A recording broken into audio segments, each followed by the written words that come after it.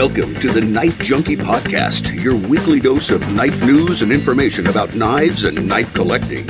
Here's your host, Bob the Knife Junkie DeMarco.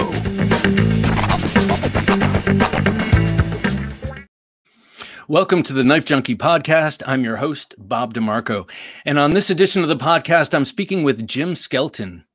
Jim is single-handedly responsible for opening many of our eyes to the finer things in the knife life, thanks to his beautifully shot and in-depth video reviews of high-end and custom knives.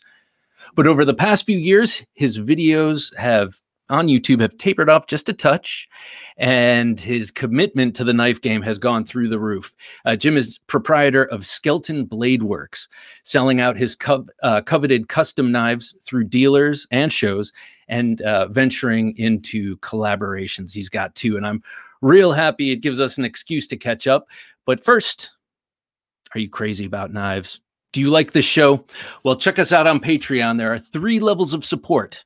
You get Knife Junkie stickers, a mention on the podcast, early access to the Sunday interview and midweek supplemental shows with no ads throughout the show, and you get more. Your support helps fund the infrastructure needs of the show, hosting, servers, apps, and equipment, as well as knives for review and giveaway. So check us out on Patreon and see what helping us can get you. The quickest way to get there is by going to TheKnifeJunkie.com/Patreon. That's TheKnifeJunkie.com/Patreon. Ever start looking for your next knife purchase before your last purchase has even arrived? Then you're probably a knife junkie. Jim, welcome to the Knife Junkie Podcast. You know, I love that opening because that is exactly the sickness that I've had for so many years. You have packages 1, 2, and 3 on the way that you're tracking, and you start scrolling through Blade HQ or somewhere, and you're already on the hunt for the next knife, like you've already gotten the other ones and you're already bored with them. So, yeah, I identify very closely with that. I think a lot of that has to do with how many videos we might watch when we obsess over a knife. You know, you watch so many videos, you feel like you've almost owned the knife at a certain point. You know, it's true. I do the same thing. I dive in deep with everything that I'm interested in, whether it's motorcycles, knives, guns, all that kind of good stuff. And it's funny because I think a lot of what got me inspired way back when, it's been about 10 years now, to start doing reviews on high-end custom knives, was when I made that transition from buying, $25, $50, $75 knives and being happy with them to discovering the world of custom knives. And I went out there and I started looking. I'm like, oh, who's this Brian Ty guy? Who is this? Who is that? Who's this? And there were very few videos really about high-end customs. There's a lot of stuff. This was back in the day when YouTube videos were ruled by guys like Nut and Fancy. I mean, and he's gone way off into guns and everything else, but he did a lot of knives back then. Mm-hmm. You had guys like Tough Thumbs. You had Jeff out there doing stuff. There was Wieners and Steel guys. You had all these amazing people out there, but there wasn't a lot. There wasn't a proliferation of high-end customs. As I started doing, I said, well, hell, I might as well just make some videos of the stuff that I have coming in and share them with people, because a lot of that stuff, there's maybe only one is going to be made, or 10 are going to be made, or something like that. Mm-hmm. Yeah. Maybe people won't have a chance to see it if you don't share what you own. So I started doing that, and out of nowhere, the popularity sprung up, and I got a whole bunch of subscribers and everything else. It really just began as a fun little project, and my way of sharing, like we do on forums and Instagram and everywhere else, just sharing, hey, I just got this cool knife in, check it out, this and that. But you had more of a chance to describe it, and that was your opportunity to kind of dig deep and talk about the maker and talk about the materials, not just snap a picture and go, hey, look at this cool thing that I got. So you had a lot of people doing production knives, a few people doing a few custom knives here and there, but as you know, it takes a budget to be able to buy all those knives. And at that time, I was making a rather good income. So I was buying $3,000, $4,000, $5,000, $7,000 worth of knives every month. Wow. So I always had stuff to make content with. Yeah. And a lot of other people didn't. And all of a sudden, we started seeing some of those guys coming out. They had, almost an infinite budget, far more than what I could afford. And they would start showing off really cool things, GTCs and Kirby Lamberts and Ron Best and all these wonderful, amazing makers. And we all got to learn from each other. We were kind of a tight-knit community for a while. And now it's kind of exploded. It seems like, you turn on YouTube and everybody's got my carbon fiber background. Everybody's doing my first person view. When I did it, people were doing this. They were going, hey, look at the edge on this and look at this design. They were holding it up to the camera like that. And very few people were doing the first person because I didn't want it to be about me. I wanted it to be about the knives. So they didn't need to see me and look at this ugly mug and everything else. It was about focusing on the knife that I had on the table. So now everybody does the same thing. So if you've noticed in the past year, I've been playing with different backgrounds and different things to hopefully once again differentiate myself from everyone else that's come up since then. But there are some really great guys out there that are doing stuff. I like to watch Metal Complex is one of them. I really enjoy watching his videos. And we've done a few things together where I sent him knives, and he sent me knives. Because I go, hey, man, that was a really cool knife that you reviewed. Can I take a look at it? Oh, sure. And he'd send it right on over. So there's still a lot of great information out there and so much more. When you click that buy button, whether you've researched the purchase or not, I find it to be just as much fun after I've made the purchase. Now I'm going to go research more about this thing that I bought and watch other people playing with it. Yeah, it's like a back justification. It's like, okay, I just spent the money. I got to make sure I got to check back in with Jim, make sure I remember he liked this. I think that sometimes reviewing custom knives or expensive knives can be alienating in that some people are viewers might not be as interested because either it's out of reach or it's a very, very limited thing that you're talking about. But just kind of in a Randall made knives phase currently, I come in and out of all sorts of phases. Yeah. But there aren't too many videos on YouTube by the trusted people I know, or by too many people at all, actually, on Randall made knives, which is funny because they've been around since 1937. You'd think that, well, in any case, so what you were doing with those videos and still continue to do, with the videos is actually a pretty valuable service because you can find any number of videos out there on the Mini Griptilian, but you can't find too many on custom Brian Ty, for instance. And if you're going to actually commit that money, and I'm sure it takes some effort too to hunt down some of these custom knives. If you're going to put all that into it, you do want to get someone else's backup.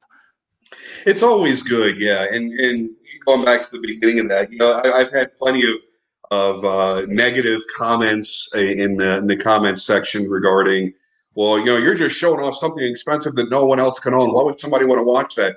And I watch videos about Ferraris and Bentleys, and I love Doug DeMuro. I will watch every video Doug DeMuro makes. I'm never going to be able to afford a $3 million McLaren. That doesn't matter. I can still enjoy what it is and to learn about, what may make that particular car so amazing. I find it fascinating. Yeah, maybe I'll hit the lottery one day and I'll know more precisely what I'm going to buy. But for somebody that you love any category, let's say it's knives. If you love knives in general, you may be carrying a buck 110 and you may dream of owning a zero tolerance. It doesn't matter what your budget is. You can still enjoy the history of knives. You can enjoy the modern production of knives, the things that are going on today, what steels are popular, why people like certain steels over others, why some people like, tip-up carrying, why others are wrong, and all those things in between. It's fun because the more you watch, the more you get to learn. Hopefully you're learning from somebody that actually knows what the fuck they're talking about. Yeah. Sorry, I don't know if we can drop the F-bomb in here. But hopefully you're learning from somebody who knows what they're talking about. And the more you watch it, the more you get involved in it, the more I think you're going to love it and the less buyer's remorse you're going to have. Yeah. Because you'll see a lot of people that are new into knives that'll jump into these different Facebook groups, for example, and go, there's so much out there. I'm looking at maybe a Chris Reeve Sabenza or a Strider SMF. What would you guys do? And as you learn, you'll figure out what you like. You know, you won't have questions that are so broad and compare two knives that really don't compare to one another at all. Right. But you're just jumping into it. You're like, well, okay, $400 price range, and I'm seeing these knives coming at me. Which one's better and why? And this and that. And what are people's preferences? And I think sometimes we like to lean on other people's experience. And I do a lot of that when it comes to motorcycles, you know, because you go out and spend, I just had a new seat put on my CVO, and there's a lot of different seat options out there. And you want to hear from other people, you know, that ride, you know, 6, 7, 8 hours at a time versus the guy that may put 1,000 miles a year on his bike. I want to know what your experience is. We may have different asses. We may have different requirements for that seat, but at least I can feed off of what you're saying. And if you hit on those key points, oh, it's got good back support. Oh, after 3 or 4 hours, I'm not getting hot spots. I'm not having to adjust. Those are the things that I wanted to know about. And you validated my interest in that particular brand. And it saves me money. I don't have to go through 3 or 4 seats to get the one that's going to work for me. So I think we do the same service for knives that we've seen for decades with cars and motorcycles and everything else. And it's fun. More than anything, it's fun. We've got a great community, a lot of really great people. And that's generally what you hear about the most. What people enjoy about the knives is, oh, I got to know this person or that person. And after doing 10 trades, we finally met at Blade Show and had a couple of drinks and things like that. So it is a community, but there's a lot of really good information in there that will help you on your journey if you're willing to listen. If you walk in with an attitude like, I know what I want, I don't think that knife is worth that much money, and you're never going to talk me out of it. No, man, open your mind and see what you. There are people that go, I don't understand why anybody would spend $100 on out the front automatic knife, because that's not what that person carries. That's not what they're into. They can't justify it. Well, don't walk in with that defensive attitude. Go, hey, why do you guys like the more expensive out the front? What makes them better? That's a different way to approach it, and you're going to get a lot more knowledge out of it. And you might find new interests that you're going to have going down the road. Yeah, it's those videos, that attitude and approach, and this is something actually that is something is a concern for you now as a not only as the proprietor of Skelton Bladeworks, but also as someone who's doing custom, production collaborations. You have an opportunity through many companies. CRKT is awesome at this, ZT and many others. But you have an opportunity to try out the designs of way out of reach. You know, I can't get an RJ Martin, but sure. I can get a Kershaw. You know, it's funny, RJ Martin, you're either spending $5,000 or like $5. There's like nothing. But in any case, it's those production collaborations with custom knife makers that allow people to get into a Skelton Bladeworks knife, for instance. Now, well, with BRK and now with Reate. How do you feel about that? Was that something that kind of pulled you in to the custom world? Any sort of that sort of access to less costly but still high concept design?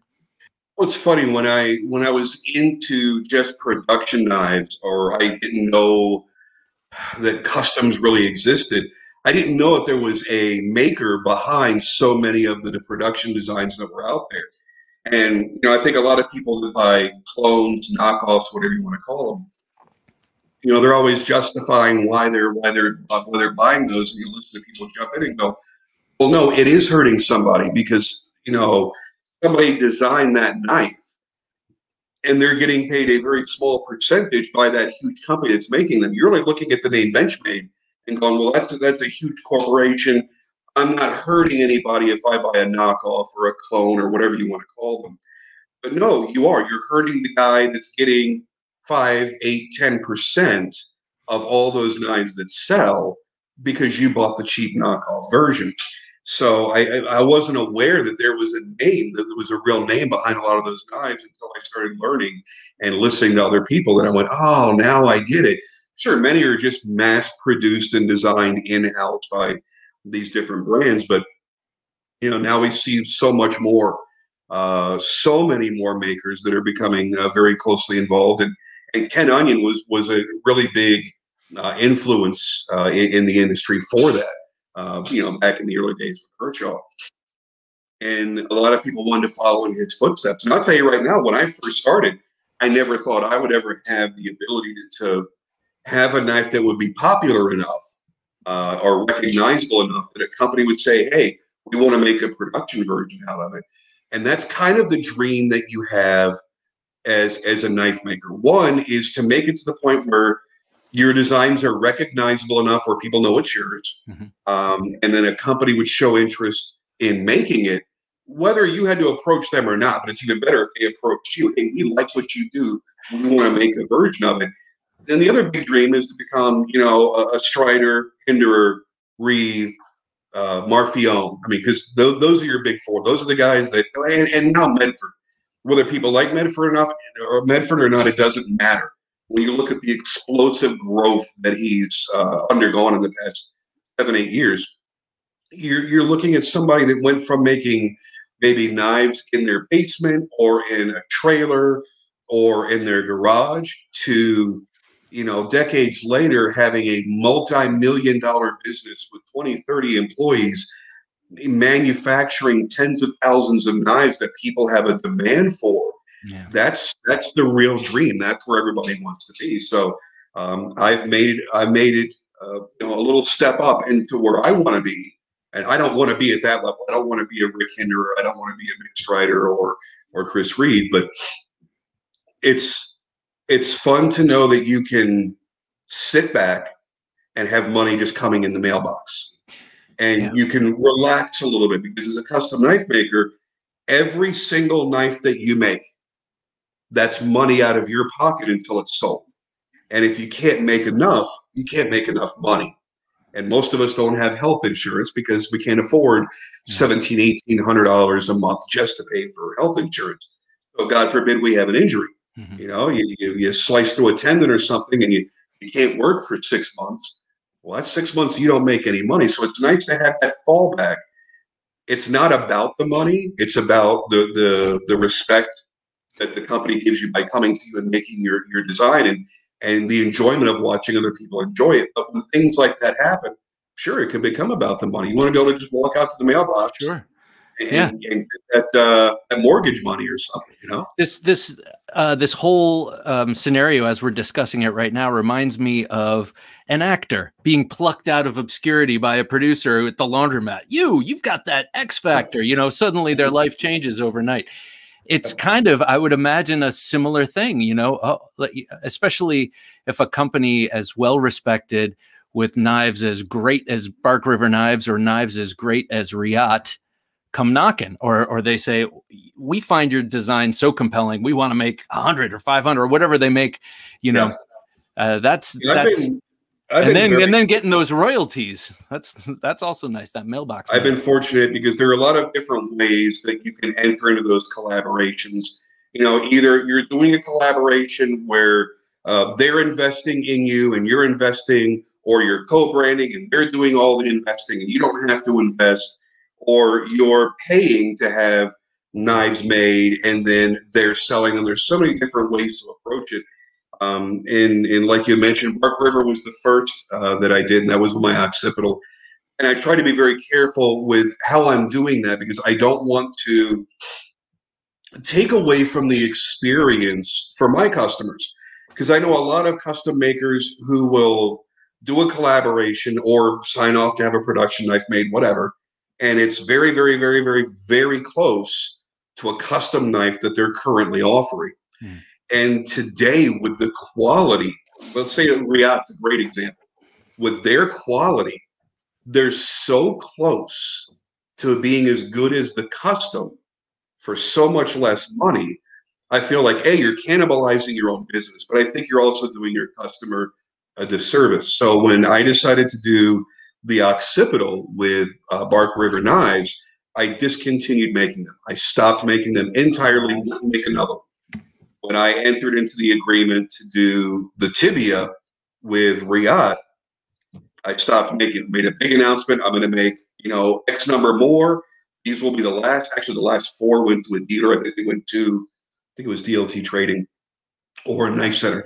And so that's it. There will be no more. I will never make another, not even for myself. That way, I don't ever put myself in jeopardy of, you know, I don't know, disrespecting any of the customers that spend, you know, because the custom tibias started at $4.25 or $4.75. That was the lowest price, and then they went up from there up to, you know, $800 or $900. So if somebody's going to spend that kind of money, I'm not going to turn around and make a $200, $300, $400 version. That's honestly, they did this identical. I mean, down to my plunge lines and everything, because I do the sweeping plunges. They did everything identical. The speed holes and the fuller, or the dimensions are exact. The jimping is done the exact same way. So they did an amazing job. Here's the leather sheath, by the way. A lot of people got excited when I said, yes, it's going to come in a horizontal carry leather sheath. I love that. I love that. And I got to tell you, Jim, that's a beautiful knife. I'm a sucker for a Wharncliffe, and that to me is just, that's. And this was my second design. Cool. I designed the Occipital, then I designed the Tibia right after it, a couple of weeks after. And the whole point was just to make something that was super easy to conceal it under just a T-shirt, be small enough for that. So I went with a kind of a short handle. Yes. I wanted still to have a good full 4-inch blade. So you got a 4-inch cutting edge. It's flat ground, so that what I'm able to do, and we did the same thing with Reate, was I was able to go down to an absolute laser sharp edge. But because it's flat ground, it's got support behind that edge. So if you want to do some light chopping, I think my 3rd or 4th customer on this, he basically just wanted to chop ribs when he does his barbecues. Yeah. So little light chopping tests, it was good for. I did them all in 3V when I made the customs and some in Damascus. But it was a good way to get that balance of it'll be laser sharp, but it can still handle a little bit of abuse. We're doing these in RWL34. Nobody knows that yet. I haven't announced that yet. Ooh, right here. It's an exclusive. Everybody's kind of expecting, well, it's coming from Reate, it's coming from overseas, it's going to be M390, or it's going to be S35VN. We push this to the max. We actually decided to do RWL34, which takes a fantastic finish. We made the handles nice and slim for everybody, so it's easier to carry. Did the leather sheaths. They just did an overall amazing job. I couldn't be happier with their interpretation of my work. And David is a fantastic businessman as well as a fantastic person. And he was super easy to deal with. It's taken a long time. You know, Corona shut everything down for a year. And I have 3 more projects coming out. I have flippers. I've designed flippers based on my fixed blades, and that I designed just to be flippers. And they're all coming out in this next year because they've been bottlenecked. But they're coming out through Reate also? Not through Reate. I haven't announced the other brand yet because we're kind of keeping it a secret because I don't want to say why, but we're keeping it a secret for right now. But there will be. We know we have announced before. Custom Knife Factory is doing the little finger in a flipper. Here's here's a little finger in Damascus that I'm working on. So it's basically that design that'll be made into a flipper. Sweet. There's a lot of work going into that one. So that'll be the first flipper. Then I have 3 more that are coming out soon. And as you know, the flashlights and everything else. I'm trying to keep myself busy during my downtime since I've been dealing with my health issues. I've got ruptured discs in my neck, degenerative discs in my neck, bulging discs in my back. I've had heart issues and everything else. So for the past 6 months, I've kind of had a rough go at it, and I haven't been able to work very often. And I've been blessed with absolutely amazingly patient customers who I'm now starting to catch up on. You know, so I've got knives that I'm working on here. Sweet. Starlight. And trying to get back up on the horse, but I've been able to focus while I've been dealing with all that stuff on these production collaborations. And next Friday, what is it? So in 5 days, over at Focus Design Works, we're actually doing the official ordering for the Cylon EDC light. So those are titanium, copper, brass, mokutai, zirconium, Okay. everything. Yeah. All right. You're going to have to. I have a lot going on all at once. Wait. Yeah. You do. And there are actually a couple of things. We'll get to the Cylon in a minute because I have flashlight questions, and you can tell I do because I called it a flashlight. Okay, but we'll stop right there. A couple of things about the Occipital, the Tibia. Yes. First of all, I just want to back up. I love the short handle design. I like to carry fixed blades in my waistband, and kind of at a 45-degree angle or so, and I've made a couple of knives for myself just in my garage and such. And in doing so, I've always made the handles real short because when you sit down or you get in the car, if you have anything extra on the side, boy, a long knife handle really points it out to you. So it looks like that the handle on that knife, then plus that nice thumb swale is perfect not only for stashing, but it looks like it's enough to manage that nice big ass blade. I love that blade. It's nice and comfortable. The thumb depression is heavily jimped, so it won't move under your thumb. Right.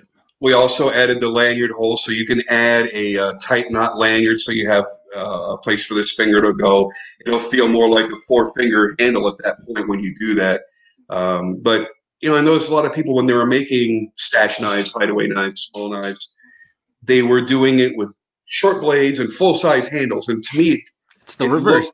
Looked wrong. Yeah. I have my dog is a pit bull that's mixed with a corgi, so he's a pit bull with these little bitty corgi legs, and that's what it reminds me of when I see a full-size handle and this little tiny blade sticking out. So I decided to do the opposite. Very few people were doing it like that. But there's enough to get a good firm handhold. It's certainly not going to go anywhere in your hand. And that was kind of what my first few designs were: the Occipital, the Tibia, the advanced Tibia, same way, short handle, long blade. And then I started doing more balanced stuff like the Hellraiser. So you had 4-inch blade, 4.5-inch handle, 5-inch handle. So you had, because it was meant to be a full-size knife, not a hideaway knife. These are carried in a horizontal carry. So I carry mine over my left jean pocket. Okay. So it's right there. I can draw it out with this hand in a reverse grip, or I can reach over and cross draw it with the other hand. I can do it when I'm sitting in the car, standing up, on a motorcycle, whatever. And that, I don't like scout carry. I don't believe in that because back in the 90s, I used to carry a spare magazine back there for my pistols. And one day, a buddy of mine were roughhousing around. We were doing this disarming technique, and he would show me some cool shit. And he ends up flipping me over slowly, but rolls me over his arm. I land on my back on the concrete, and that thin little magazine. It was for a SIG 220, so it was just a single stack 45. That one magazine, I thought it separated my vertebrae. It hurt my back so bad I couldn't get up. Well, I won't scout carry. I won't put anything in the small of my back. But that horizontal carry right over that left thigh, that left leg, over that pocket, it's easy to get to with either hand. It's easy to manipulate, and you can come out with whatever hold that you want. I look at a knife as it's always a tool. I always need something to cut open boxes and stuff like that, but it's always going to be a fallback, secondary or third defensive weapon. If I can't get to a rifle, if I can't get to my pistol, if I can't get to something that's a stronger force multiplier, this is still better than going bare knuckle against somebody that's coming at you with a weapon. Yeah. So I always, when I design my knives, no matter how ridiculous the design may be, in the back of my mind is, how are you going to hold it? Are you going to be able to use this in a self-defensive manner? So most of my designs fall, actually all of my designs except for the Starlight, fall into that. That's more of a fantasy knife. Everything else, even this. Oh, look at that. Yeah. The biggest knife that I've made to date. This is what the scales are going to look like on it. Let's see if I can get it lined up here. So is that front edge? God, that's cool. I like the front treatment, the treatment of the scale, the swirly kind of wave treatment. So is the front of this blade sharp as well, or is it a blunt sharp? Yeah, exactly. Or is No, it a blunt sort of all chop? I've done, what I did do was I did taper it off. Mhm. Right now I'm in the middle of hand sanding this one. This is going to get a hand rub satin finish. I don't know if it's going to show up, but I'm just starting to work on that. Here's the finish as it comes off of the grinder. And then there's the hand rub. Kind of hard to get. There we go. Before we abandon the tibia, I just want to finish up this. First of all, it was your Horizon B video that got me to. You're one of the few times I actually paused. Yeah, I like that. One of the few times I actually paused a video and bought a knife mid video. It was that really? You were doing the Horizon B. It was like yellow anodized. He made it for you. Yes, that was my vomit green with the veins. Yes, with veins. The blue veins. Yes. But I did just that. You're like, really, they're not going to be $200 forever. Jump on this. These guys are so. Yeah, I mean, Reate. It seems like a match made in heaven. You having a knife come out through them. The tibia. How many are going to be made, and are they available yet? What's the deal with that? We're making 300 right now. They're already made. They're done. All 300 knives, all 300 leather sheaths. Because this is Reate's very first fixed blade knife. They've never made a fixed blade knife before. Wow. They had to design and manufacture special packaging. Wouldn't work with their standard packaging for folders. So we're just waiting for delivery on the boxes, and they're going to go straight out to every Reate dealer. So if you know of you have a favorite Reate dealer, whether it's Blade HQ or Knife Center or wherever else, they're going to be available there. And depending on how fast they sell out, we might make another 300 or so after that. But it's going to be in the two-tone silver tone. So you're going to have the bee-blasted finish with the belt satin bevels with the carbon fiber and silver tone hardware, titanium hardware, or it's going to be the all black. Everything's completely blacked out, the hardware, everything. So those are the two choices that'll be made available. We have discussed maybe doing a couple in Damascus, maybe Damasteel. We discussed a few in Timascus handles, things like that. So we'll see how that comes around. But they'll be available at all the dealers. All I can say is soon, because I don't know how long it's going to take for the arrival of the packaging. So right now we're at the very, very beginning of March. I believe by the end of March, we should have these available at the dealers. But if not, I mean, anybody that follows my Instagram, I am a promotional whore. So you will not miss the multitude of announcements. I will definitely make sure everybody knows they're available. Go buy them. By the way, I have T-shirts available. Go buy them. That kind of thing. Right. Well, so you hinted at flippers. We'll stay away from that for now. Oh, is that one right next to? Well, okay. So we'll stay away from that for right now. There is a picture of one if you scrolled a little bit further, but we'll leave it at that. Well, one of my prototypes. So how does it work with? Okay, so I know you have dealers. You send your knives. I'm sorry, I'm just starting to get lost in these pictures here.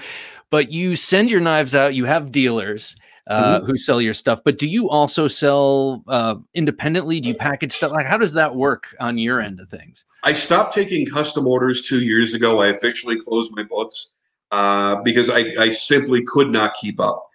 Then I got to the point where I was starting to catch up a little bit, and if someone messaged me directly, I would go ahead and take an order here or there, because what I wanted to do was focus on all the orders that I had, and I wanted the freedom to make 1 or 2 knives available openly on my Instagram every month. Just say, okay, I've got this knife finished. It's $500. The first person who wants it, because I enjoy being able to do that. What I never enjoyed about buying custom knives was falling in love with a certain maker's work and never being able to get it. And my goal was to always have 1 or 2 knives a month that I could make openly available and just put it out there. Not auctions and things like that. And I have done auctions, but the goal was 1 to 2, just a regular price, put it out there, first come, first serve. I've not been able to do that since the health issues that I spoke of earlier, but I will be getting back to doing that. I do supply a list of dealers, and I've got, I think, 14 dealers that I work with. and they're phenomenal. There's, I think, 4 knives total available out of all of them. Like Knife Center has one, and I think GP Knives might have one. So I don't know, but I'm going to continue to supply the dealers because it's very simple to do it that way, and it's also good to have your product advertised in that way. Yeah, Somebody's just shopping around. Hey, I'm looking for fixed blades in this price range, and they've never heard of me. They see that and go, hey, that's kind of a cool design. I kind of dig that. Right. You know? And who among us doesn't go to Blade HQ on the regular and look at like what's coming, what's new? I love hitting that newest tab and just seeing all the new stuff that drops in. And I don't really get excited about production knives per se, but every now and then, look at the new grip in carbon fiber. Oh yeah. You know what? That's kind of damn cool. Yeah. I might be doing a video on one of those soon. Just saying. And back to what you were saying before about the videos. I appreciate how you worded that about how I've slightly tapered off on my videos. I unfortunately had abandoned YouTube for quite a while to focus on working. I am really struggling. I am going to make sure I get more videos out because there are so many great people that message me all the time going, man, I just like watching your videos and seeing your thoughts on certain things that I may or may not buy it. I may not be in my price range, or it might be, but I just kind of want to hear what you think about it. So I am going to try to do some more very, very soon. With your videos, it's a deep dive. It's kind of a guaranteed 25 minutes or so. But the great thing about it is if you've watched enough of your videos, if you know what information you really want to get, you kind of have an idea of where you can bring the cursor if you got 5 minutes, on your coffee break. But the length and the depth with which you go into, when I said that your videos have tapered off, my point was really like, just because your videos have tapered off doesn't mean your commitment is less. It's like 1,000 times more, because now it's your living and it's you before you got into knives and doing the videos of knives, you were in the watch world. And I've heard a lot of people say, don't get into watches. They are so compelling and lovely, but so expensive. And that price jump just happens quickly. Even the cheap stuff gets expensive because you're like, it's cheap. I can afford to buy 2, 3, 4, 5, 10 of these. And 2 years later, you look back and go, oh my God, I've spent like $10,000 on all of those cheap watches. So it's a slippery slope because it's one of those things where you'll change it with your personality, Yeah. I think with our knives, I'll carry a certain knife because I'm carrying, maybe I want to match it to the gun I'm carrying that day, or I have a certain purpose for it that day. And later in the day, I'll have a different purpose. I'm going to do a different activity. I'm going to change knives I'm going to carry that day. Same thing with watches. Yeah. So what did you take from watches that came with you to knives? I mean, I assume you still like watches, but what are the things that you learned and ways you evaluated that you've brought into your appreciation of knives and that came from your appreciation into your actual making? I'll put it this way. Going from when I was designing and manufacturing watches to now making knives, don't give the customers too many options. This is the same thing I tell all my knife making friends. If you come out, let's say you're going to make a production knife, and you've got all these ideas in your head. I want to do 10 different finishes and combinations and this and that. You throw 10 different options at people, they're likely not to buy it all because they're overwhelmed. Mm-hmm. They're like, well, man, I like that, but I really like that, and I really like that. And they pick 3 or 4 that they really love, and they can't decide between them because they're afraid if I buy this one, I'm going to regret not buying that one, but I can't afford to buy 2 or 3 of them. And sometimes they won't make the decision at all. What I've learned is put out what you know people are going to love immediately. And that's always going to be carbon fiber. Carbon fiber is always going to be the mainstay for the tactical style knives. So you're always safe with that. You're always safe with Timascus. Now, if you want to start going off into desert ironwood and you want to go off into different epoxy resins, there's different customers for that. So you bring out what you know people are going to really appreciate. They're going to buy it up. Then you come out with more later that other people may appreciate that they didn't like the first ones. The guys that already have it are going, I love this knife, and I like that new color variation. It's been a month. I could afford to now buy that one. So don't flood the market with your own shit, because you're going to cannibalize your own business, and you may end up losing business because there were too many choices. So limit the choices, come at it smart, put as much as you can into each design, make it the best that you can possibly make it, and then hold off and slowly release your other ideas. How did that work with Bark River? Because they offer every model in 50,000. Okay. Yeah, we put out hundreds of those, and only a handful were similar. Almost everyone was completely unique because we had different options in pins. You had regular pins, mosaic pins. You had liners, no liners, 32 different types of handle materials. And that was based off of the pre-orders. If you pre-ordered, you had it built your way. And then after they close the pre-orders, their typical business structure is they're going to build what they want to build for DLT trading. Oh my goodness, I'm forgetting the other source, and I'm going to feel terrible about it in a minute. The two main sources that they sell through, and they put them out there. What's that? GP Knives, is it? No, I feel awful right now because I just forgot who it was. It'll come to me in a minute. But at that point, then they just put them all out there. Mm-hmm. And I was shocked too. I opened up the page. I'm like, oh my God, there are so many.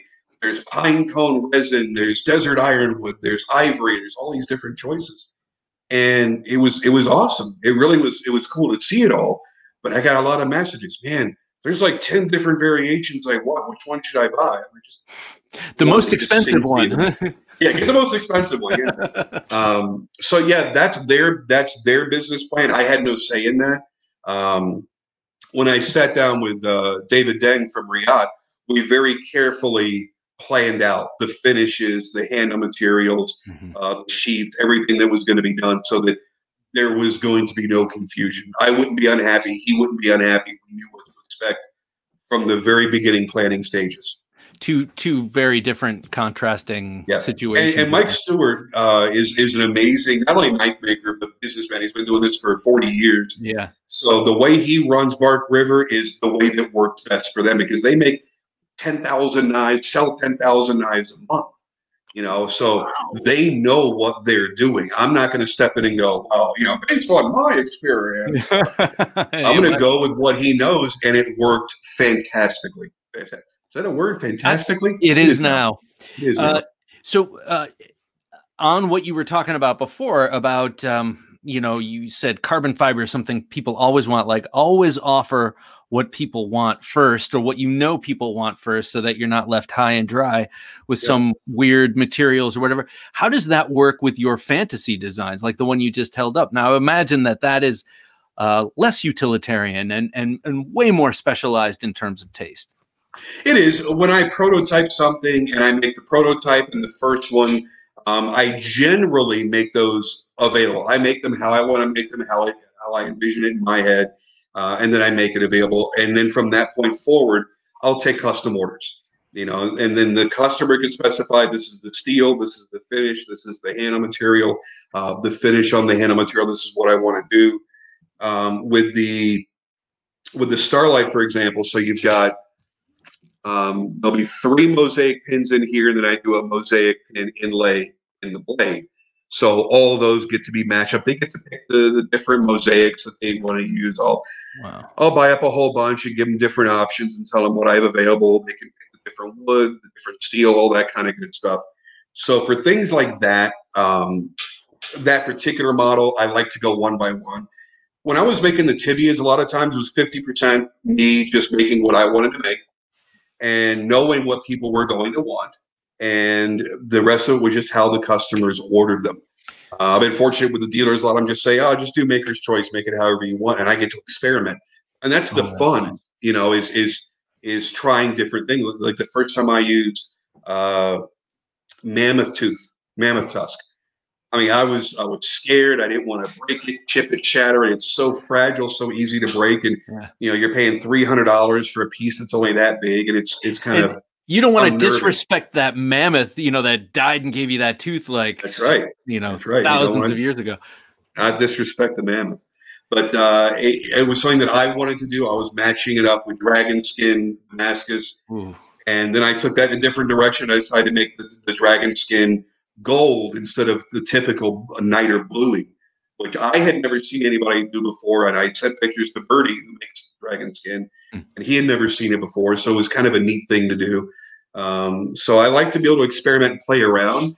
And I love when the customers say, hey, just make it your way. And I'll come back and go, okay, do you want, utilitarian, or you want dressy, or do you want wild? And then I'll just kind of go from there and see what I enjoy making. That's like getting a tattoo. That analogy came up recently, finding a great tattoo artist and being like, this is the general neighborhood I want it to be in. I never dictate to my tattoo artist anymore. I find the person, I look and I study, and I find the person that I trust. And I say, this is what I'm going for. Do it your way. Yeah. Because I spent too many years dictating what I wanted. Right. My vision was garbage compared to what their talent was. Yeah, draw it exactly like I draw it. And they're like, yeah, but I can draw way better. No. Do it how I could have had so many better tattoos if I had just said, this is the idea, the theme, what I'm going for. You figure it out. And I'm like, no, I want to place the moon next to this wing over here and this owl over there. And I would have had better tattoos had I just trusted and known to trust them. And I learned that by buying custom knives. That's where I learned that. Because I would, get hooked up with so many amazing, amazing makers. And I just went, you know what? I want this one to be just dressy. I want it to be dressy and beautiful. And that's it. You figure out what materials and how you want to do everything. And every time I did that, I got something in my hand that was better than what I had in my head every single time. So trust your makers. Oh yeah. Yeah. If your taste is taking you to that maker, trust the maker. Yeah. So when you're all caught up with your custom work, your books, everyone that's got an order waiting, you're all caught up. Theoretically, right? We're never all caught up, but say you get caught up. Would you go back to the book's way of doing it, or would you go forward with, this is what I'm making, if you like it, this is how much it costs? Yeah, I don't really ever want to do books again, because you've always got that monkey on your back. If I wake up one day and I go, I have an idea for a prototype and I really want to do that, I want to spend the next 3 days making that knife that I have in my head. Well, if I've got 50 orders sitting on my books, I have a hard time doing that, because I'm putting aside somebody else's that they're expecting and waiting for. And like I said, I have been blessed with literally the best customers on the planet. When I put up my post about my health issues, going, hey, everything's going to be behind. I don't have an ETA for anybody, but feel free to contact me. And I should stop there for a second. That's one thing, if you're a maker, that will piss off the customers to no end. Everybody realizes that we're human beings, that you could have family issues, your roof could collapse from a storm, your house could flood, you could get in a car accident, you could be tending to a dying family member. We're all human, and everyone understands delays. But if you don't communicate, they're not going to understand where you're coming from, and they're not going to give a shit, because they've paid their money, whether it be a deposit or they paid in full, whatever it is. You have a responsibility to make that product. And if you can't make it for some reason within that time frame, it's your responsibility to communicate. Whether you're reaching out to them, you're making a public post for the world to see, or when you see their message come in your email or your direct messages, don't ignore them. Even if you don't have an answer for them that's going to make them happy, respond and go, I'm sorry. I understand that I have a commitment to you. This is what happened. I apologize for being late. I'm going to make you a priority. I'm going to make sure you get, what you were expecting, even though it's going to be late. So always stay in contact, because you see the guys that get blacklisted are the ones that didn't communicate. They're the ones that were late, or were still taking more orders, which, hey, again, we're all human. They may have taken orders 6 months ago, but they still have bills today. They need to take new orders. But if they can't deliver, you need to stay in communication with your customer. That's the most important thing, because you don't want to think that you gave money to somebody that's going to take off. Yes. That took your money is never going to make your knife, because that has happened so many times. We've all seen it. Yep. So don't be that guy. Always communicate. Always let them know that they are important to you, because without them, you don't get to pay for all this equipment. You don't get to live the lifestyle that you're accustomed to. You don't get to do what you enjoy. So respect them the same way you would a family member. Anyway, I'm done with that. But I am behind. And as I'm starting to climb back on the horse, I know now roughly when all of my overdue orders are going to be finished. And I don't want to go back to doing books because I don't want that monkey on my back. I have a lot of design work that I want to do, a lot of prototyping that I want to do, and I want to have the freedom to do that. So predominantly, I'll do dealers. I'll do first come, first serve through my social media. And then if somebody messages me out of the blue and says, hey, I love your work, I want to do it, I'll accept an order.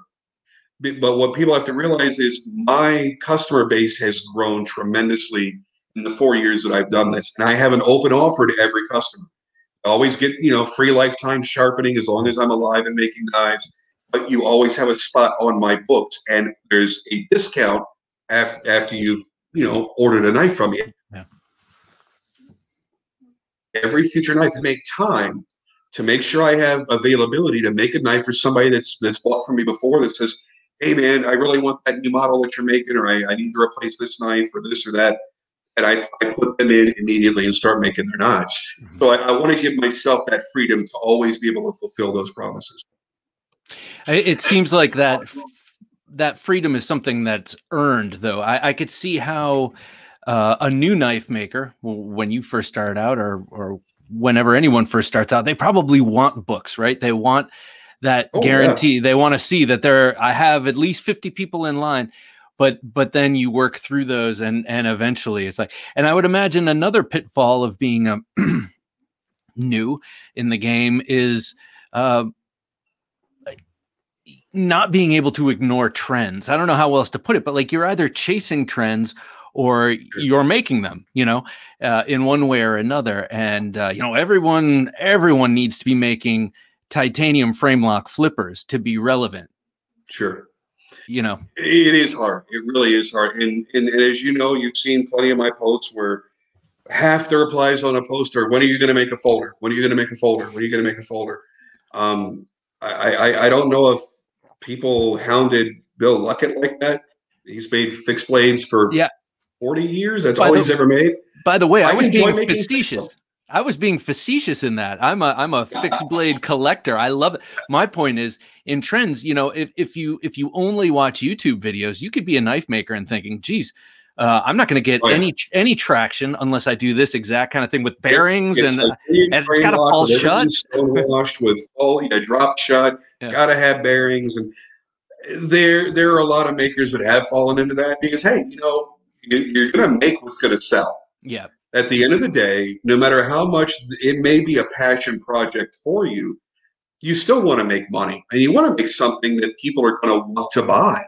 So if titanium frame locks are the thing at that time, I don't fault anybody for doing it as long as it's not a front flipper. Yeah. I don't do the front flipper thing. I don't get it. I don't understand it. We can have a whole podcast just on front flippers and my distaste for them. However, like front flippers right now are a huge trend. Yeah. And a lot of people are jumping on just because they know if they make it, it's going to sell. And I don't hold that against anybody. You've got families to feed, you've got bills to pay. And if there's a hunger out there for something, try to satisfy it, but do it. Don't do it just to do it. Put your own spin on it. Make it special. Make it worthy of doing. Put your own stank on it. Make it where there was a reason for you to do it. Don't do what everybody else did. Yeah. Like I'm a huge fan of recurves. I'm a big fan of recurves and I love harpoons. Yeah. So when I decided to do that on a couple of my models, most notably the Hellraiser, it had to be my own. It wasn't going to be like anybody else's recurves with harpoons. It had to be a little bit different. And that was important for me to do. Did I break new ground? No, but I made it unique enough where when you see one of my Hellraisers, you know it's mine and you don't confuse it with anybody else's knife. There are a lot of people that make Wharncliffes. Oh my God, I couldn't even count how many people have made Wharncliffes. But you can look at this and go, it's just different enough that I recognize that as being Jim's knife. So if you're going to follow trends, find a way to make it where you, A, enjoy making it, but B, that makes it unique to you in some small way.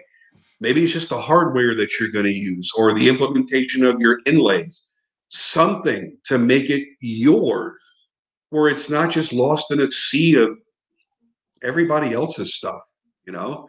Great titanium frame locks and a stonewash finish and M390 can the market bear? If you're making a production knife, fine. I'm sure you can make hundreds of thousands of them. But if you're custom or mid-tech, make it special. Make it worthy where that customer is proud to own it. And it stands out. When they lay out their collection to take a picture for Facebook and say, here's my collection of titanium frame locks. You know, it's Titanium Tuesday or it's Frame Lock Friday. Here's all my titanium frame locks. That one that you made stands out, and somebody makes a comment, goes, I see what you did there. I see that one maker's knife, that one model. They know the name of the model. They know who made it. It was just different enough that it separates itself from the rest, and that's what you always have to strive to do. Don't copy. Don't be a part of the pack. You're not really going to revolutionize anything in this day and age. Right. I still remember when Mick Strider, he was being applauded for his nightmare grind, and he's like, "Listen," he goes, I thought I did something cool and unique and nobody had ever done it before. He goes, I opened up a book and there's a cave drawing, 1,000-year-old knife. And that grind looked a hell of a lot like a nightmare grind. He's like, so nothing is truly new and unique anymore. So I'm not saying you've got to go out there and reinvent the wheel, but make your wheel a little bit different than everybody else's. Make it worthy of your time to make it. Okay, so before we wrap here, I want to talk about trends just a little bit more, and I want to offer this to you, Jim. The front flipper, which I am not a huge fan of myself, though I could be convinced. The front flipper is just sort of the modern locking logical extension of the friction folder, right? It's just kind of like an updated friction folder, and I'm not saying I'm a huge friction folder fan, but it has its place in history, and I could see how the front flipper isn't completely inane. Let's just put it that way. I want a knife that when I pull it out and I open it, whether it be thumb flicking it or a flipper, I'm not changing my handhold on it for what I need to use it for. When I have to hold a knife like this and do something goofy where it's now sitting in an odd spot in my hand, and then once it's open and then I can put it back into the grip that I want it to be in. No, that's my problem with the front flipper. I don't, and watch people, even the guys that love front flippers, watch their videos. They'll flip it open 10 times. And they'll say, oh, it's because one time it won't lock up. It's because I'm from in front of the camera. This never happens normally. I want a knife that's going to lock up every single time, and it's going to be in the handhold position that I want it to be in when I've deployed it. I don't want to have to change my grip. Look at how many guys, all right, are so nitpicky when they could buy a $3,000 STI and they go, I don't want to have to move my hand even a little bit to hit that mag release. I want an extended mag release or slide release or safety or whatever. And we pay the money to modify those guns so that we don't have to move our hand in any way to manipulate that weapon. That's how I feel about a knife. When it comes out, when it's in my hand, I want it ready to use, whether it's attacking a cardboard box or a two-legged vampire jumping out from the bushes. I want it in my hand in a certain way that I know it's going to do the job I want it to do. I don't want to have to hold it gingerly and move it this way and then, God, I hope that locks open and then put it back in my hand. So that's what I have against front flippers. I don't want to say it's a tactical thing because it's just so overplayed, but it's a proper manipulation thing for me. Yeah, it's more actually in the realm of the toy or the fidget spinner. Sure. If you're looking at it in terms of I had the O-Stop Hell front flipper that I think is just beautiful, and I can't the Metamorph. I love that. I loved it. Loved everything about it, except it kept stabbing me in the palm. And I know it's operator error, but I'm like, how long? I've been playing with knives for 40 years. How long do I have to play with this one before I don't stab myself? And I'm sure there are many people out there just stop being like such a mama Luke, and you'll be fine. So it's a great thing. These are first world problems. We can sit there and bitch about front flippers. Exactly. We have a world of choices available to us. So it's a great problem to have. It is a great problem. So what are the trends that are going on right now that don't stick in your craw? That's actually a question I wasn't prepared for. You're good, Bob. I'm seeing a lot now. There's still plenty of guys that are dressing up a lot of stuff with tie maskets and mokutai and damascene and things, which I love. Everybody knows that I love the flashier looking stuff. But I'm seeing a lot of really, really great makers that are simplifying things a little bit. And I don't want to say making their knives more basic, but not dolling them up as much. They're relying, I look at Michael Raymond as such an amazing example of what true craftsmanship is. If you look at Michael Raymond's knives, if you kind of squint and look out the side of your eye, it's a Sebenza. But so there's nothing earth-shattering about his design. But when you look at his finish work, and the photography he does himself is absolutely mind-blowing. And you get these close, detailed shots, and you look at his very, very fine finish work. You look at the way all of the materials are mated together. You look at his pivots. He makes his own custom tools for every knife that he makes for that pivot. He makes a pivot tool for it so you can take your knife apart. And when you open that knife, everything on the inside of the knife that you could not otherwise see is finished as beautifully as the exterior surfaces. That, to me, is the most exciting thing. And not a lot of makers are at that level that can do that. But I'm noticing a lot of makers now. I spent about an hour on the phone with Jamie Simeon last week. And I said, one of the things I love about your work is, you don't shy away from a challenge. That unique grind that he does where he puts that hollow grind right here in the middle of his grinds and brings it to the tip. I'm like, you had the balls to do that. And I know it's not easy to do, but you're putting so much emphasis on your finish work now that I love looking at every knife that you put out, even if it's the same model over and over. Every knife is a little bit unique. Every knife is special because of what you're putting into it. When most makers would go, knife's done, looks great, he's probably putting another 10, 15 hours into it. And I'm seeing that more and more with so many really, really talented makers, even very young, very new makers that are learning from professionals, that are learning from their elders, that are saying, it's in your finish work. Everything else that you're doing, you can be compared to everybody else. Put it in your finish. And when you look at certain knives that are $1,000, and it's just a simple, basic titanium frame lock with some exotic steel, that it doesn't really inspire you. And then you look at somebody else's for the same price, and they've got a beautiful, just a gorgeous, let's say, mother of pearl collar around their pivot. Something that if they sneezed while they were carrying it across the shop was going to crack in half. And they took that time to mill it in there and then to finish it perfectly and to not break it and to lay it in there or do an inlay inside of their pivot head. The little tiny details like that, really, I love to see so many more makers, more and more and more, paying attention to that, because I think it took a long time to learn. It doesn't matter what your name is. It doesn't matter how popular you are online. At some point, people are going to stop paying inflated prices to be in the cool dude club to own one of your knives that have 120 grit finish on the bevels. They want something special for the money that they're spending. And if they can pull out their knife when their buddy's showing them their knife, and they want to see that guy go, wow, man, that pivot's really cool, or that finish is really amazing, or I've never seen the light dance off of a mirrored finish like that before.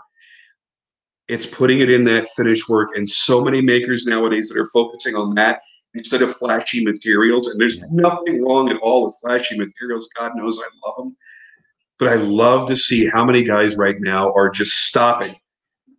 They're taking everything out of their mind. They're ignoring the workload they have on their shoulders. They're ignoring a show schedule they got to build 10 knives for. They're stopping and they're going, okay, what can I do just to make this knife a little more perfect? And I'm so happy to see that trend finally coming up out of a lot of years of people just, I think I'm going to make a knife. They make a titanium frame lock and people just start buying them. So they jack up their prices. And next thing you know, a knife that should have been $400, $1,200, $1,500. And people are going, why are you spending that much? Now, a lot more often, you can hold up a knife and justify why you spent that much. Yeah, I was going to say that kind of quality in finish shows itself to non-knife people. A non-knife person could see that knife and evaluate it based on the way it's finished and the way, not knowing anything about knives or knife making or anything like that. Absolutely. I always go back to analogies with cars, motorcycles, and guns because it's things that I love. You could hand somebody a perfectly well-made, really nice Beretta, and you hand them a Cabot 1911, and somebody that knows absolute nothing about guns or machining or finishing can very easily tell you that $10,000 Cabot is a much higher-end gun than that Beretta. There's nothing wrong with the Beretta. The machining is great, and the finishing is great. There are different levels, and you don't have to know the difference when it's that over the top, when it's that perfect. Yeah. You don't need to know anything about women's shoes to know that if it's got a red bottom, she's a fancy lady. I'm wearing red. Oh, I'm sorry. Go ahead. Jim, it's been a pleasure talking with you, man. Thank you for so much for coming on the Knife Junkie podcast and making lewd gestures at me. I appreciate it, man. I really appreciate you reaching out. It's been a lot of fun. I enjoyed doing it the first time. I enjoyed it even more this time. And I'm happy to see that you're getting more and more and more viewers. You deserve it. Oh, thank you. Thank you. And everyone, keep your eye out for the Tibia coming out from Reate. It's their first fixed blade knife. And of course, it's Jim's second production collaboration knife. And don't forget about the Cylon. It's a sweet Warncliffe. Oh, wait. I'm sorry. Let's talk about the Cylon real quick. Oh, okay. No. I because I wanted to talk about this in this interview. You do flashlights. Tell me about the Cylon real. I don't know if it'll show up very well, but there is the brass version that we're doing. I've been a flashlight collector for a while. I like pocket torches. I like EDC lights. And for those that aren't into them, it's very easy when you're getting into custom lights. You're starting at around $400, and it's easy to drop $1,000 on a custom light. And as they get rarer and harder to get, like a good Henko, a Henko that would have cost you $650, you're going to spend $1,200 on now just because it's not easy to get. You get one in Timascus and it's $3,000 or $4,000. So I've got fascinated. My buddy Jerry actually turned me on to it. I didn't get it. I didn't understand it. I'm like, a flashlight is a flashlight. He's like, dude, you're going to use a flashlight way more than a knife. And once you start carrying one, I promise you will. So I bought a Henko twist from him. And this was when they were really starting to get popular, and he didn't even overcharge me. He's like, boom. So I did it, and I started carrying it. I'm like, man, I use this thing every day. Like, I'm using my light a lot. And I loved every detail about it, just like we love custom knives. We love the work that goes into them. So it's more about the workmanship and the style than it is the utilitarian nature of it, because we all know, this is a $1,300, $1,400 knife. This doesn't cut any better than a $50 knife. But there's a lot of reasons for that cost justification. Same thing with lights. And when I really got into lights, I said, you know what? I design a lot of the things that I love. So I sat down and I designed a couple of lights. And I searched for 2 years to find someone that was a good enough machinist to be able to make my design. And I couldn't find one. I thought I found one. They started kind of working on it, and then nothing ended up ever happening. And I thought I was going to give up. And then I bought a Focus Design Works Eric's F1, and I reviewed it. It was one of the light reviews that I did. And I was so blown away by the quality of the workmanship and the machining that I said, this is the guy that will actually be able to machine at the level that I need him to. And of course, you know, knowing me, I'm big on tritium and things that glow in the dark and stuff like that. Cool. That's actually going to be our next one, the Caprica. So you're getting kind of a sneak peek there. So I talked to Jordy. I said, man, your machining is amazing. If I sent you a sketch, you think you could apply it into your world, into CNC, and make it real? And would you be interested in doing something? And I showed it to him. He's like, dude, that's fucking crazy. That's nuts. That's an amazing light. So I showed him all the designs. He turned things around and made it where it was more realistic, where it could actually be made. And I said, I want to put tritium here and tritium there and this and this and that. And in less than a year, we now have our prototypes done for the Cylon. We have done a pre-order. We have about 70, 80 people on the pre-order right now. And this upcoming Friday, he's going to open up the website on an actual full order list where you can purchase it, order it right there, with or without tritium. You don't have to have tritium if you don't want it. And all these different materials. The titanium version start at $975 and they go up from there. We've already had somebody order a zircotai, somebody order a mokutai. Those are $2,000-$3,000 lights, but they're triple emitters. They're over 1,800 lumens. They've got secondaries, custom secondaries, red, blue, green, whatever you want. Custom UI, custom drag in drivers. You can set it up to do pretty much whatever you want it to do. They're fantastic, and I feel so blessed to have hooked up with Jordy and for him to have accepted this collaboration. So we're doing the Cylon now. Maybe, hopefully next year we'll have the Caprica will be out, and then we are going to do a budgetary version called the Viper. And if somebody hears all three of those names and doesn't get the theme that I've got going on there, I'm going to have to smack you around. But, I'm very excited about them. It's not knife related, but for a lot of us, it's as much as of a required EDC item as a knife is. I don't go anywhere without a flashlight these days. Yep, me too. And people, fans of the show, bust on me because I haven't really crossed over into. I have an Olight now, so that's good. I like pens. I like knives. I can't really afford to go too much further afield. Dip your toes in the water. I'll tell you right now, one of the originators and one of the best, coolest looking, most awesome lights, the Gizmo Haiku, and they're only like $480. And that is a custom order, direct to Don. You're emailing Don. He's making it for you. And believe it or not, within like 4 days, the light arrives at your home. God. And I did a video. You can go look at the video. You can watch. You can see how beautiful the light is. And that'll give you a taste for, I have a custom machine titanium light I didn't spend $1,000 on. And you'll understand. You're going to carry that and go, okay, now I get it. Now I understand why people are spending this money. That's what I would start you off with before you go chasing grails like Henkos and Tridents and stuff like that. God, this is all custom knife money. This is money that could be going to something sharp. It gets worse. It gets so much worse. It gets so addictive. But start there. Get him a Gizmo Haiku, and I promise you'll love it. All right, well, somewhat affordable. If I actually do it, we'll talk about it next time, and we'll talk about the watches and the knives and the other things I've bought in the meantime. But until then, Jim, it's been a real pleasure. Thanks again for coming on the Knife Junkie podcast. Thank you, Bob. I appreciate it. Thank you to all your viewers.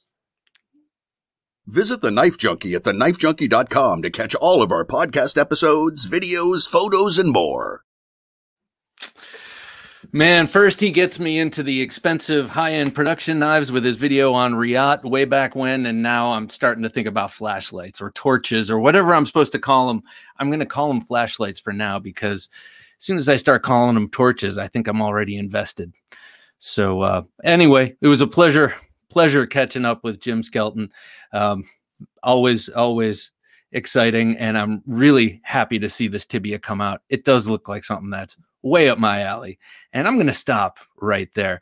For Jim working his magic behind the switcher, I'm Bob DeMarco saying come back and join us next week for another great interview. Thanks for listening to the Knife Junkie Podcast. If you enjoyed the show, please rate and review at reviewthepodcast.com. For show notes for today's episode, additional resources, and to listen to past episodes, visit our website, TheKnifeJunkie.com. You can also watch our latest videos on YouTube at TheKnifeJunkie.com/YouTube. Check out some great knife photos on TheKnifeJunkie.com/Instagram, and join our Facebook group at TheKnifeJunkie.com/Facebook. And if you have a question or comment, email them to bob@TheKnifeJunkie.com or call our 24/7 listener line at 724-466-4487, and you may hear your comment or question answered on an upcoming episode of the Knife Junkie Podcast.